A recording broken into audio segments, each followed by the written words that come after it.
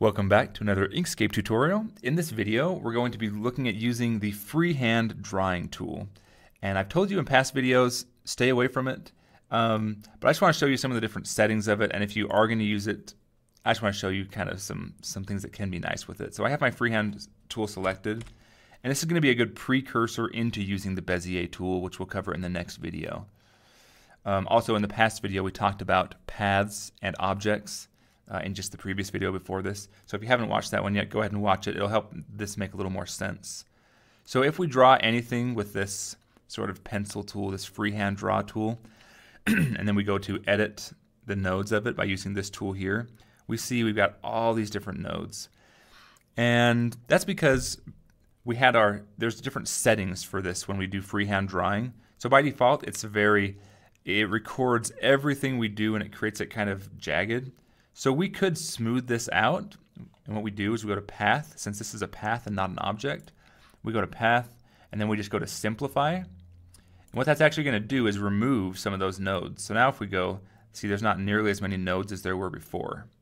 We do the same thing again, go to Path, Simplify, and it gets rid of some of those nodes. And in the process, it smooths this out a little bit, so it's a little more smooth. Another way we can do this is just when we're drawing. And this is like a big difference. A lot of people think when they first start using Inkscape, they're like, well, Illustrator, does freehand drawing a lot cleaner. But that's because it's just a setting. It's under smoothness. And Inkscape can do the same thing. So you just turn the smoothness up to like 50 up here under the settings when you have the freehand tool selected. And now if we draw some squiggly lines, it smooths it out. And we can make this even more. If we do let's do 82. This is going to be like really smooth. So it just kind of smooths it. It takes what we drew and it doesn't do exactly what we did, and it gives it much less nodes. So now we only have 1, 2, 3, 4, 5, 6 nodes, which lets us have a lot more control. So if you're signing your signature and you have this down to the default, which is 5, your signature is going to look super, super ugly, I think. And if you go to edit it, you're going to have 1,000 nodes in here to edit.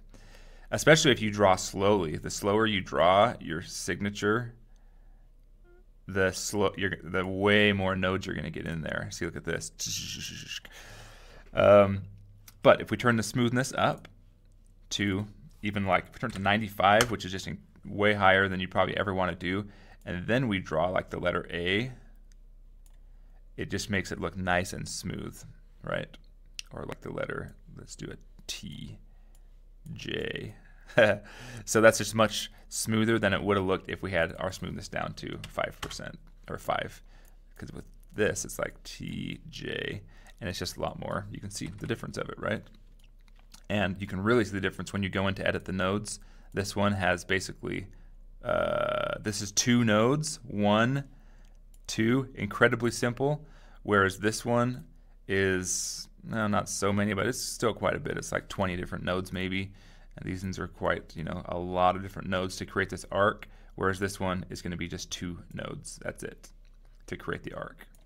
And that's what we're going to learn more about in the next tutorial with our Bezier tool. But these arcs are controlled. You have these handles here, so you can control the steepness of this arc. You pull this handle out, or you can control the angle of it and control the shape that way.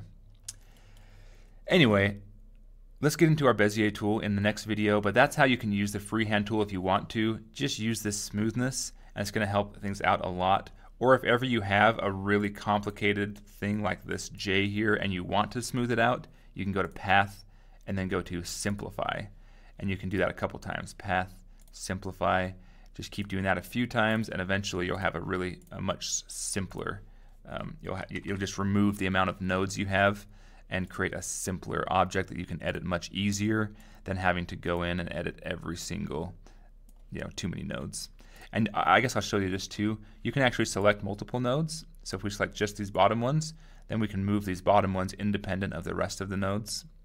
You can select multiple nodes and delete them. If I select those 3 and hit the delete key, it'll just delete those nodes.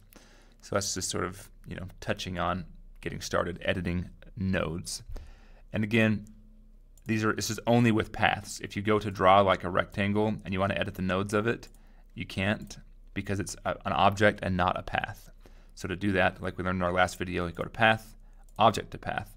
Then you can edit individual nodes, and you can add in nodes by double clicking. You can add another node in there and create kind of a cool shape, right?